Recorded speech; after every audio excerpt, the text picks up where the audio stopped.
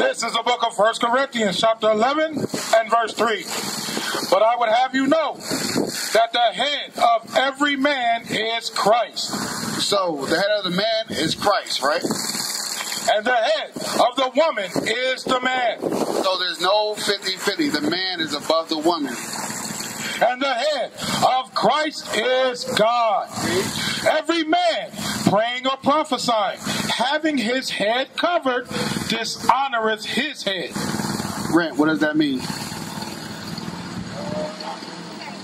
Read it again. Verse 4. Every man praying or prophesying, having his head covered, dishonoreth his head. So when the scriptures are coming out, you're dishonoring Christ by having your head covered, right? All praises.